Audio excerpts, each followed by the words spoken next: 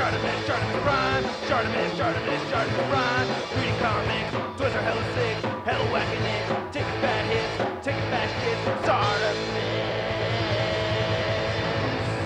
Subscribe.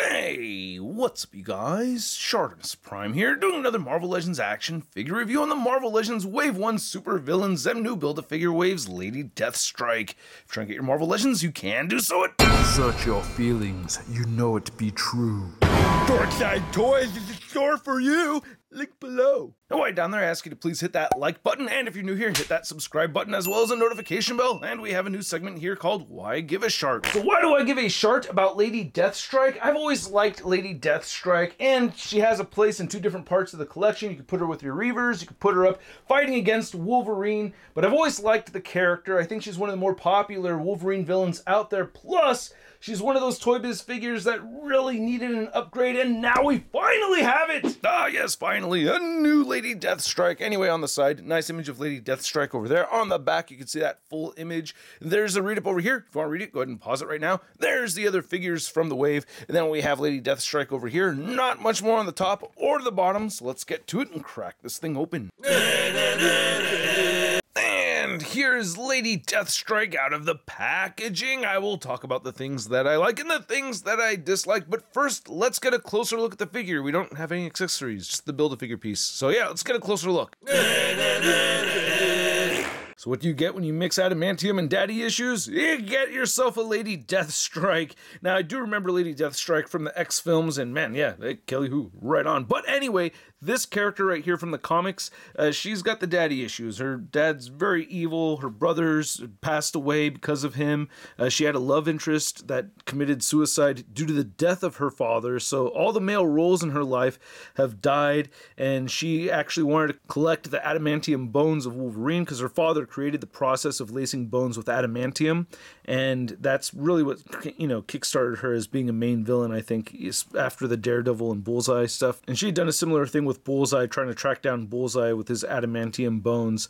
But yeah, later on, she ended up getting her cybernetic abilities through Spiral, and yeah, more Reavers would be dope. But I love this head sculpt. I think it looks great, much better than the Toy Biz version right over here. So yeah, very much improved. I do like this a lot, and I like how the rest of the figure looks too. Aesthetics wise, I'm very, very happy right here. They even got the cleavage along with the cybernetic parts on the cleavage too, and it looks really good. I'm not trying to be super pervy here because there's really not a lot there. I mean, if I wanted to be super pervy, I would look at this one a lot longer, but this looks neat how you have that detail sculpt along with that detailed silver.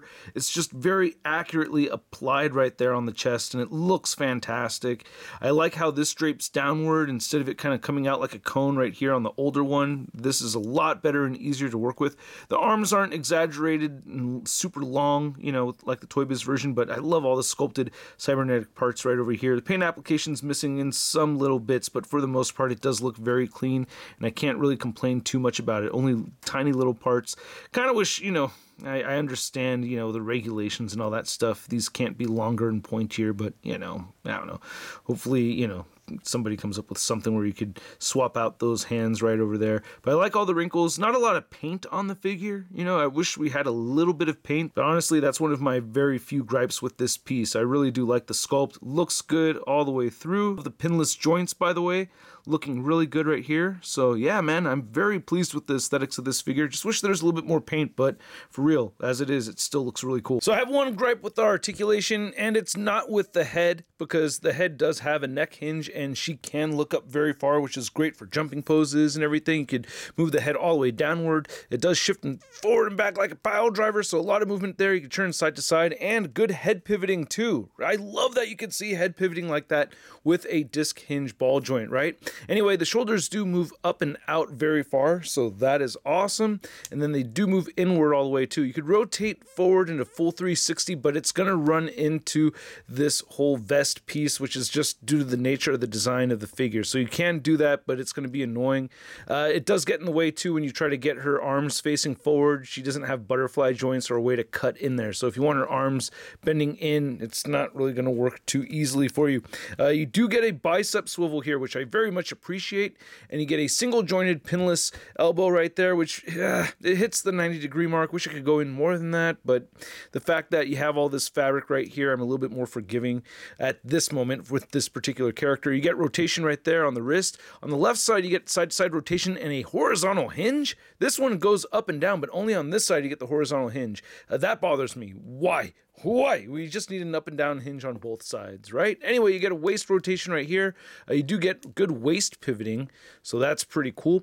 And she does crunch forward that much. It's a dumbbell joint right here at the waist, and she does crunch back that much, so not looking too bad. I do like this. No ab crunch, but the waist joint right there is pretty good. So you can move the legs outward that far. She'll kick forward, back a tiny bit, not much at all. Upper thigh cut, double jointed pinless knees, ankles down, up, and beautiful ankle pivot. I wish the ankles could move up a little bit more than that. It would make it a little easier for her to stand. Now to measure out this Lady Deathstrike figure, which is not really that tall, you could see that she is standing a little over the 6-inch mark. Then for a size comparison, we have Lady Deathstrike here next to her nemesis. We have Wolverine from the Apocalypse Build-A-Figure wave, and I love the concept here of her having the adamantium nails and everything compared to him with the claws and stuff. I just always thought that was really cool. And then here's Lady Deathstrike next to my other cyborgs or our other Reavers. We have Reese, we have Donald Pierce, and then we have Skullbuster. I would love a Bonebreaker. That's the one I want the most from the team, but yeah, Pretty Boy and Bonebreaker. And then for your Lady Deathstrike figure comparison, we have our Hasbro version next to the Toy Biz version, and yes, this Hasbro version I do feel like is a little on the short side.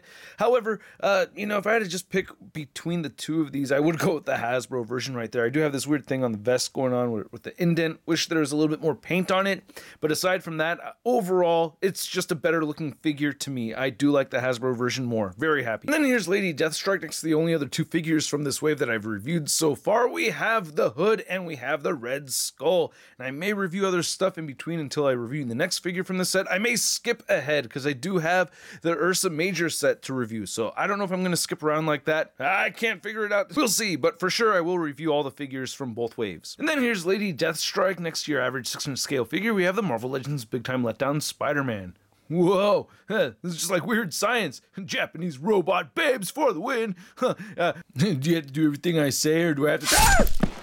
So I hope you guys enjoyed this video. If you did, please don't forget to hit that like button. And if you're new here, hit that subscribe button as well as the notification bell. And a big thanks to all these supporters via the Tron and membership. I have so much fun hanging out with you guys over on the exclusive streams. It's really a lot of fun. If you're interested in the bonus content, check it out. Link below.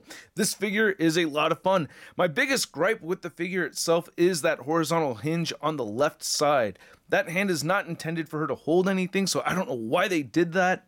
I know that she doesn't come with any accessories. That part doesn't bother me at all whatsoever. There isn't any kind of accessory that I kind of wish she had that she doesn't come with. I guess maybe if they did different kinds of big claw interchangeable hands, that would have been kind of neat, but not fully necessary. Just would have just rather have had that vertical hinge on the left side. So aside from that, minor nitpicks on the figure, I really, really like it a lot. And at the price point of around $23 to $25, I'm gonna give this Lady Deathstrike figure a Sud rating of I love it! And I'd like to know what you guys think, so please let me know in the comments section below. If you want to see the latest Marvel news, you can find it all over at marvelousnews.com. And if you want to stay in touch with me via social media, you can find me over on Instagram, Twitter, Twitch, and TikTok. And I will catch you guys later. Peace!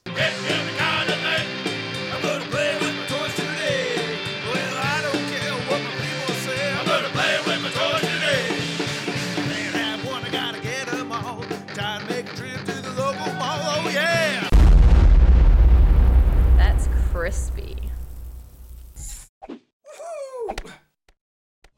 Hey, new ShartimusPrime videos. Hey, you should click one. Yeah, click on one of them. Or subscribe if you haven't. Your face,